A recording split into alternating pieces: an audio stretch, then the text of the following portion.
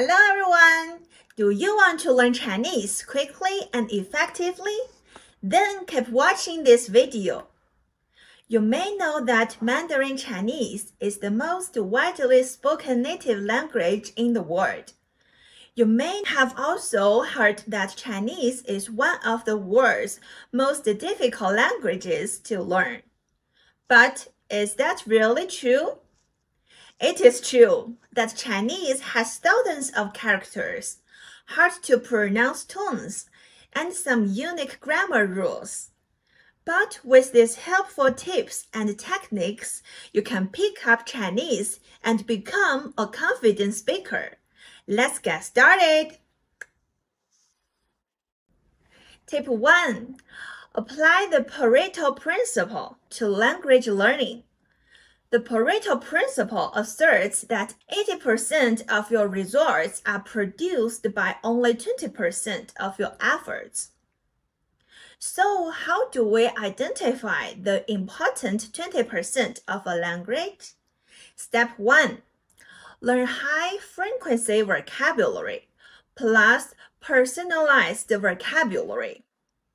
In Chinese, here are some high-frequency or very common words you should learn and know. You, 你, I or me, 我, to be, 是, not, 不, possessive particle, 的. For example, to say my, you would say 我 and add 的. We say 我的 He or him, 他 She or her, 他 This, 这 To have, 有 What, 什么 For personalized vocabulary, it's important to know what your learning goals and interests are. For example, are you learning Chinese for business or for travel? Focus on the most important words and phrases that are relevant for those goals. Step 2. Focus on core grammar rules. Here's some great news. Chinese grammar is fairly simple, logical, and structural. 1. Subject, verb, object, sentence structure. Fortunately, the Chinese sentence structure is similar to English in a lot of ways. Commonly starting with a subject, then a verb, then an object. Example, 我喜欢苹果 translates to I like apples. 我 subject, 喜欢 verb, 苹果 object. 2. Tenses. Unlike English, Chinese does not have verb conjugations for tenses. Tenses are often expressed through context or time words. Example, 我昨天去商店了 translates to I went to the store yesterday. 昨天 yesterday indicates the past tense.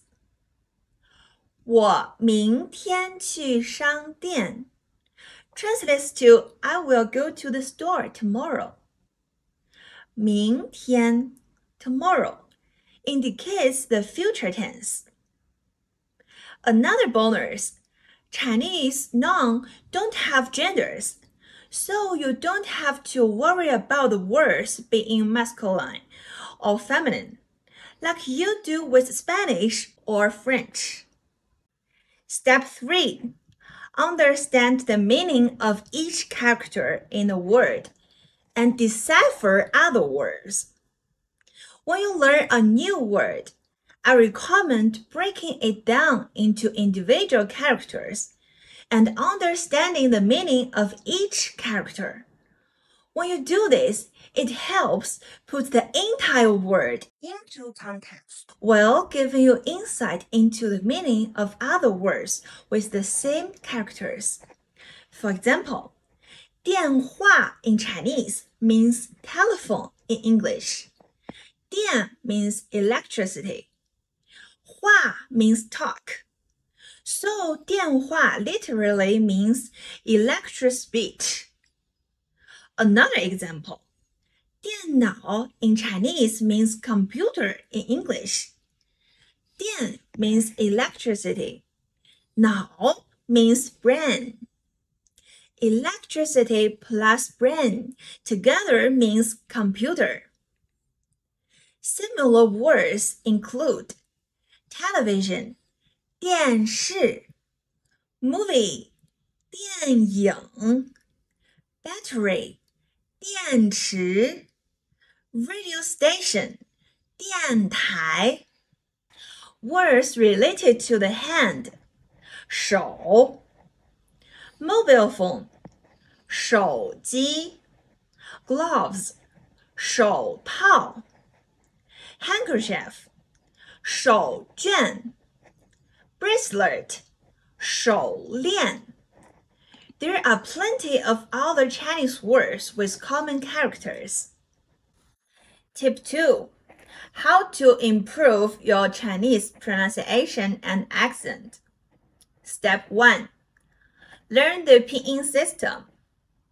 Pinyin turns Chinese sounds into the Latin alphabet that we use in English.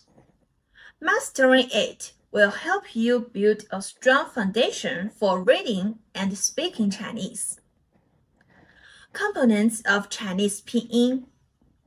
1. Initials correspond to consonants in English and appear at the beginning of a syllable. 2. Finals correspond to vowels in English and appear in the middle or end of a syllable. 3. Tones. Mandarin has 4 basic tones. I did an entire video on the Pinyin system, which you can view on this channel. Step 2. Practice the pronunciation and test your pronunciation. Practice your pronunciation with Rosetta Stone.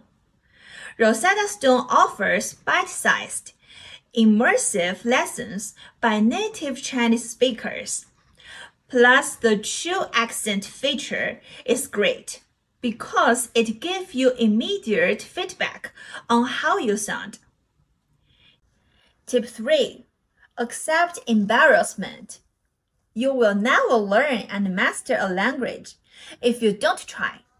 And when you try something new, you're going to make mistakes, and that might make you feel embarrassed.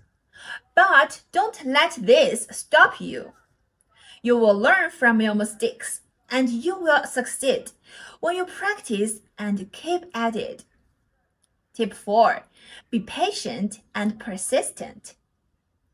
Patience and persistence are the key to learning a new skill. And language learning is a skill that you can master with lots of practice. How do you feel? Is there a big gain? Welcome everyone to discuss and share with me the comments area. Please subscribe to my channel, and next class will be more exciting and useful. See you in the next class. Bye!